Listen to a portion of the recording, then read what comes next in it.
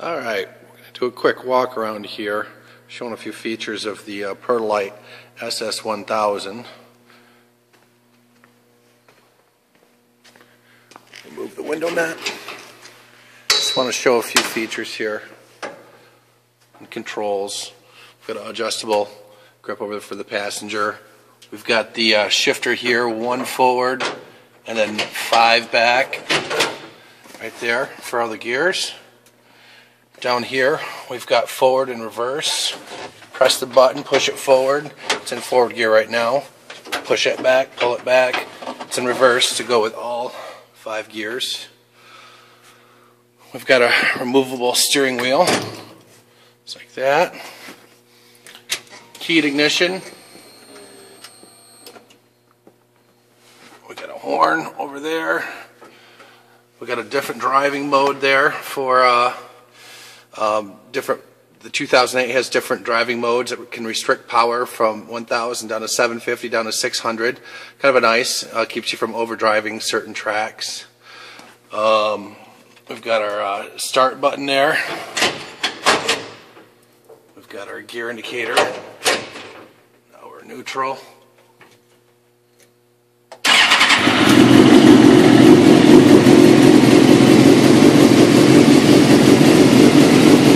Got a kill switch here if needed, but usually that's always left up.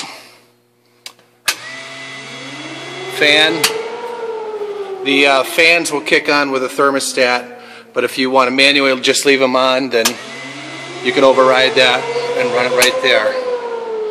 For street use down the road, there's left and right turning signals in the front and rear, and indicators,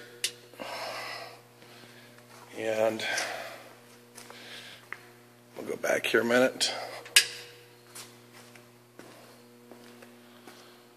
Showing the back there, brake lights, stuff too. Turn that off. 5-point racing harnesses, cam lock. Window nuts, rear view mirror. Let's go to the back. Got a custom air cleaner here. This cover comes off, and below that there'll be a pre-filter and a air filter, which can be replaced and checked.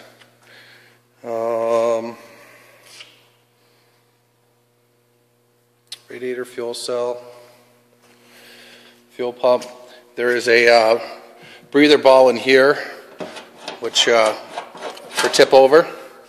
We've run it without, and we've had some gas splash out once in a while, so we just recently added this here, which if a little bit of gas goes past the tip over breather ball, it'll just direct it over here instead of down the back of the buggy. Go below. We've got our RPM overflow and breather right there. Sometimes when the gearbox gets hot, or if you overfill it, it will push some fluid up there and it'll make its way back in. Fuel pump straight up in the bottom of the fuel cell right there. 930 CVs, axles. Alright. What we designed with this engine cradle is to where we can loosen up 4 bolts. They're there, down there, and where we go, right down there.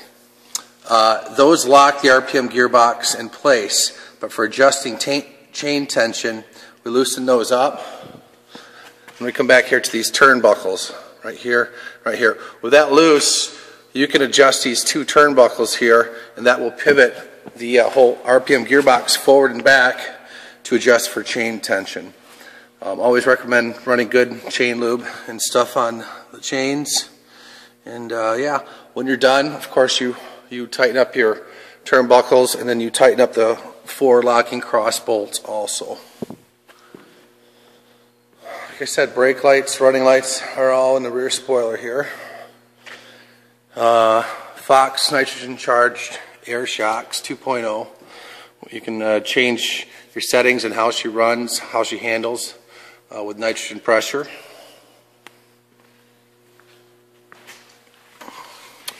Here's where we've got our filler for the RPM gearbox and also a sight indicator for filling it up. There is a drain plug that we cannot see, but it is in the bottom of the RPM gearbox for draining it out, so you can leave it right inside the engine cradle to drain and change oil. We've got an extra fan wired in down here, also a blower fan. For extreme warm or hot temperatures, it's nice because it blows the air up and dissipates a lot of the header heats and everything away from the motor. It's not really always needed, but if you're running hot temps, then flip on the fan override and that will kick in with it also.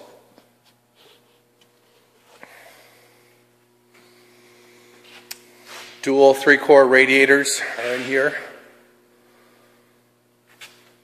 And coolant overflow right there. And let's go around the front.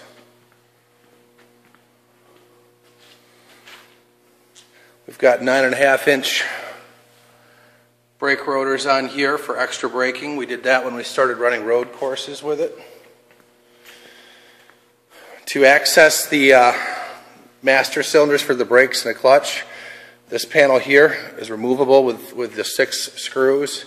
Then you'll be able to get down into there to some of the wiring and check your brake fluid levels if needed.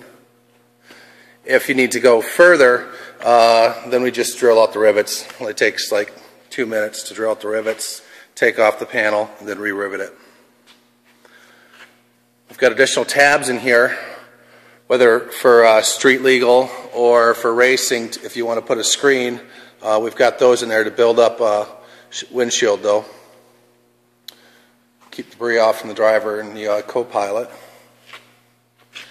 When you get ready to wire in your lights, we've got a switch already in here for it. So you might want to pop that panel off to get to some of that for the wiring. And bead lock, wheels,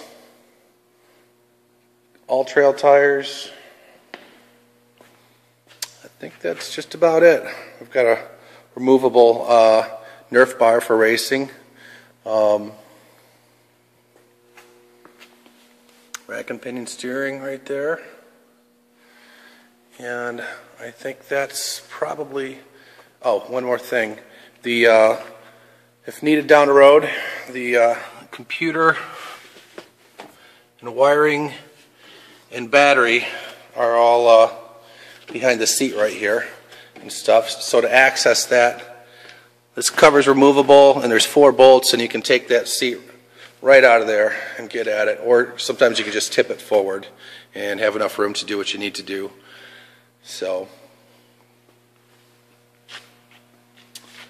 I guess that's it for our walk around of the Protolite SS1000 heading to its new home.